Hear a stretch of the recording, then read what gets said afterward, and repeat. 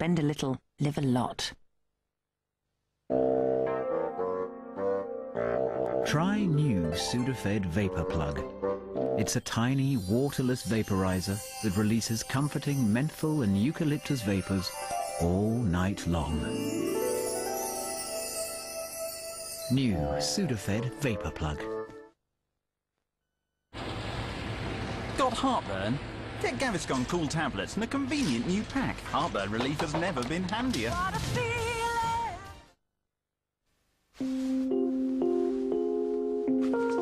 Good luck in your new job. Love, Darren.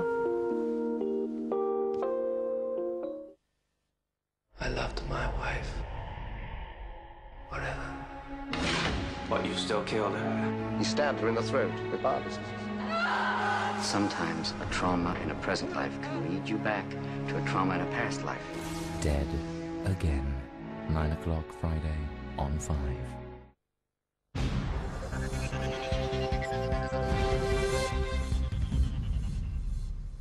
It's almost 9 o'clock. I'm Kirsty Young.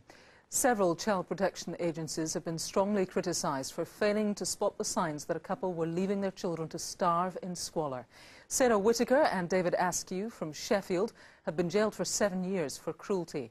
Their 5 children were found severely malnourished and in excrement-smeared rooms. What I found overall was that there was a lack of seeing this family as a complete family. That the services that were involved failed to do an effective assessment on the family, either as the individuals of the family, parenting, or as a complete family. And as a result of that, they didn't recognise that this was an increasingly vulnerable family. To Iraq now, where Saddam Hussein has claimed that he's been tortured by the US. He told the court in Baghdad that he'd been beaten on every part of his body. The White House says the allegations are preposterous. Meanwhile, Britain's former top official in Baghdad has warned insurgent attacks and violence have the potential to continue for many years across Iraq. I think it's got at least 5 years of life because there are men, there are materials, there's motivation there from the Sunni insurgents, the leftover Baathists, the Saddamists, and from the foreign jihadis, Al-Qaeda franchise. There's material and motivation there for several years' worth of insurgency. 5 people described as the family from hell have been jailed for life for murdering a young mother of 2. Rachel Hudson's husband was among the group who killed the 20-year-old and then dumped her body in the grounds of Newstead Abbey. She'd suffered months of abuse. Millions of New Yorkers are having to walk to work on the second day of a public transport strike. Subway and bus drivers have walked out over pay and conditions. Their employers have told them that they'll lose 2 days' pay for each day that they continue the action. Sir Elton John and David Furnish are holding a lavish party in Windsor after their civil partnership ceremony earlier today. They were among the first gay couples to tie the knot in England. Hundreds of well-wishers turned out to see them get hitched.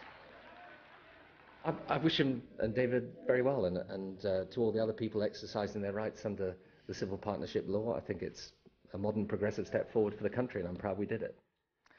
A woman with breast cancer has been told she can challenge her NHS Trust's decision not to give her the drug Herceptin. Swindon Primary Care Trust has also been ordered to fund the treatment for Anne-Marie Rogers until a full court hearing next year. Let me give you a little bit of cricket now, and England won the 5th and final one-day international in Pakistan by just 6 runs. Their narrow victory means the visitors have finished the tour on a winning note despite losing both the one-day international and test series. Let's take a look at tomorrow's weather then. Cloudy for Scotland, northern England and parts of Wales with outbreaks of rain tomorrow. Dry with some sunny spells elsewhere. And the temperatures, well, the top temperature tomorrow around about 10 degrees Celsius and lows in the east and the far north of just 4. That's all for now then. I'm going to be back with more news in an hour's time. Do join me.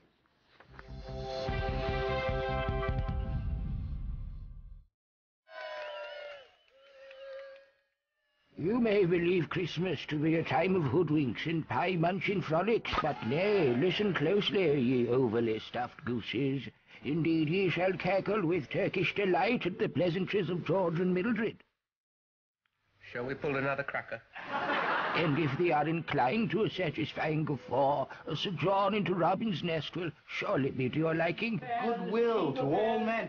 Shut up, Albert! A twofold dosage of Mr. Cooper will have thine angel lips pursed in a beam of serenity. I'll go sorehead.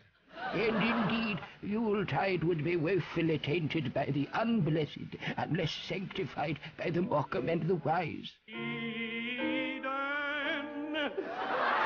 The Christmas Comedy Classics night commences 8 o'clock sharp, Boxing Day, on 5, subject to sponsorships, promos, and advertisements.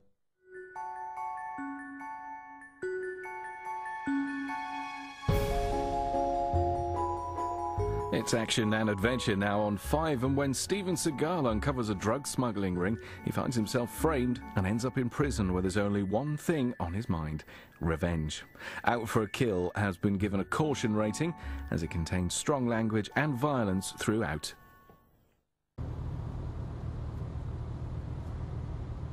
Only one man stood in their way.